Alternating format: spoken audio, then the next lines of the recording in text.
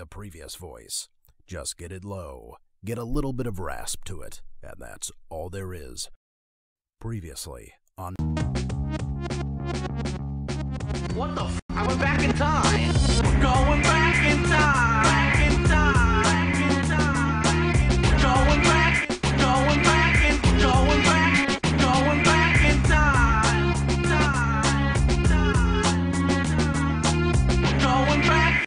Going back in. Going back. Going back in time. All right, everyone. I hope you're ready for this. I know I'm not. I'm certainly not. So I don't know how you could be. If I'm not ready, I don't know how you're ready. I'm still getting ready, actually. I'm trying to get this costume on. Alright. So, we're going to start in a second. This is going to be a brief costume reveal. Alright? Brief costume reveal, maybe a little bit of Q&A.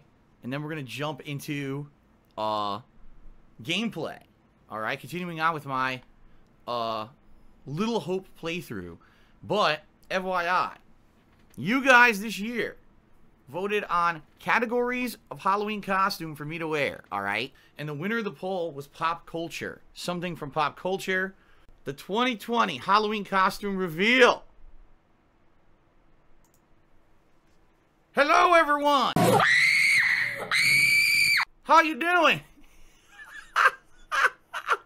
Hello. Hi. I'm Colonel Sanders, and I'm here to welcome you to the Halloween Marathon for 2020. What?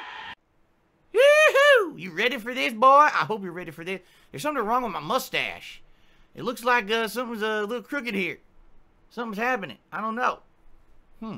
Usually, you find me in the kitchen cooking chicken, but today, something special for you. I'm going to be here on stream all day long playing spooky-style scary games with you on special holiday event. Halloween 2020, everybody. Oh, shit! That makes me cringe. Ugh. Holy shit. People are going nuts, of course. Working in the kitchen is hard because it's so hot. And your facial features tend to melt off. What would you like me to do today? The basics include cooking, cleaning, laundry. See, that's what I'm talking about. Yup. That's retarded. This mustache is, not staying on correctly. And that's okay, I guess. And not much I can do about it. You gotta make do with what you... Oh, there you go. That's a little better, actually. You gotta make do with what you got in life. That's what my pappy always told me.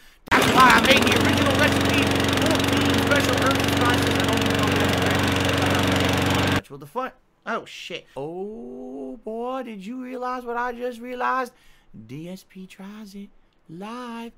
Colonel Sanders trying out some food items. Ooh-wee. Ooh-wee. You know I'm going to be hungry after 3 games. This southern belly is going to be empty and growling. I'm going to want some food, boy. My hair, my southern hair is so high profile that it doesn't fit on the camera. We need a bigger camera. Everything's bigger in the South. We need a bigger camera for this stream. All right, hold on a second here. Oh, boy. Who's my favorite Five Nights at Freddy's character? The chicken. I think they're, what's a good word to use? They're retarded. It's the Necronomicon Ex Mortis. Let's do DSP tries it. No, I'm not doing it in character as Colonel Sanders. There's no way I could eat with the beard on and everything, okay? Alright, so, you guys ready? Here we go. Ladies and gentlemen, welcome to a special Halloween Day episode of DSP Tries It. It is Halloween 2020. First of all, I was in line for over 30 minutes to get the food for today's DSP Tries It. So, our stomachs are going, ugh. Yeah, there were 17 cars in line at 3:30 p.m. Figure that one out. I have no idea. We're doing a taste test head-to-head challenge. 2 items from Wendy's that are currently available on the Wendy's menu right now. There is the bacon jalapeno chicken sandwich, and then there is the pub chicken sandwich. 12 seconds later. Guess what? We are not doing a head-to-head DSP Tries It because they gave me 2 pub chicken sandwiches. But wait, there's more. I waited a half an hour in line for this, and they gave me 2 of the same sandwich. And I paid more money. I paid more money for this one, well, the other one. They just screwed up the order is what they did. It's completely screwed up. The bacon jalapeno sandwich is based on a spicy chicken breast. There's the spiciness to it with jalapenos, a brioche-style bun, what appears to be pepperoni, some kind of mayonnaise, lettuce, tomato, pickles, onions, mayo, and ketchup, fried onions, pieces of steak, and 2 pickles. No mushrooms. I'm surprised by that. I thought there would be mushrooms. A lot of cheese. I think I see a pepper. Graham crackers, sausage, and a cheese sauce, banana peppers, layers of what appears to be chocolate. Okay, I love chocolate. The pub chicken is regular home-style chicken with like a bunch of cheese. It's like pure liquid butter, as well as like lettuce and stuff in there. So I'm going to do them head-to-head. A taste test head-to-head. Wait till you hear this. The pub chicken sandwich is $65.29.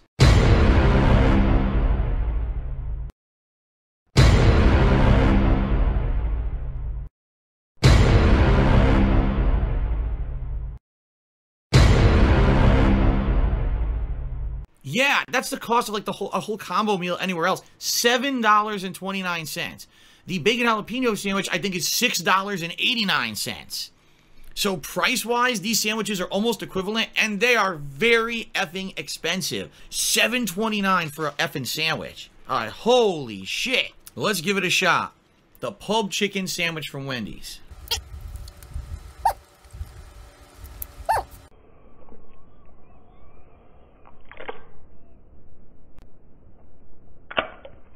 That is interesting. Because there's definitely a lot of salt, of course, fast food. But the pickle, the vinegar taste of the pickle cuts into the salt flavor. Absolutely gross looking. Salt, salt, salt, salt, salt. Well, my opinion is it's okay, it's good. I just tasted sugar. The vinegar flavor of the pickle complements the savoriness of the breading. Oh, wow, it's so different. Oh, that was very salty, I'm not gonna lie. I did like the banana pepper. Spicy. It's a spicy sauce. It's like really spicy. The pickle flavor kind of balanced out with the other flavors of the sandwich. The banana pepper was a good contrast to the other flavors and give it a tanginess, otherwise rather than just marshmallow goo and sugar. It's flavorful. Both the pepper and the onion are a good contrast to the flavor of it. It doesn't really have a meat flavor to it. It's still salty as shit. The marinara sauce actually makes it better in my opinion. Like, again, you get the tanginess of the banana pepper, but now you're getting the tanginess of the banana pepper and the salt of that salami cut through the insane garlic butter taste. The acidity of the tomato and the marinara sauce, it gives it more robust flavor. It is still warm. That's good. So you gotta be careful eating this thing because it can actually move. You know, all the ingredients can move around while you're trying to eat it. The cheese is kind of like melty sandwich cheese. It's not like pizza cheese, you know what I mean? Sausage is very, very greasy there, but it doesn't necessarily taste like meat. That's good. That's good. Oh, it tastes like, oh. You get a little more of the aftertaste. You get like a char aftertaste in your mouth from it. I would not wish anyone to eat that. I can't imagine someone actually liking that. It's got a unique smell, but I actually don't know what that smells like. Toxic garlic juice in their veins, right? There's no savoriness. I don't even know what that is. What are those sauces? I can't even put my finger on what it does taste like. I don't taste any avocado whatsoever. It's lumpy meat in some parts, and it's not just smooth throughout. It definitely has a tanginess and a creaminess. You can't taste. All you taste is the salt.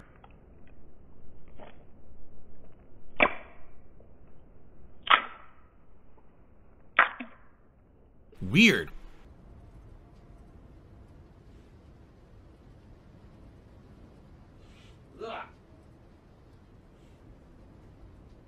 Why? All right. Why in the fuck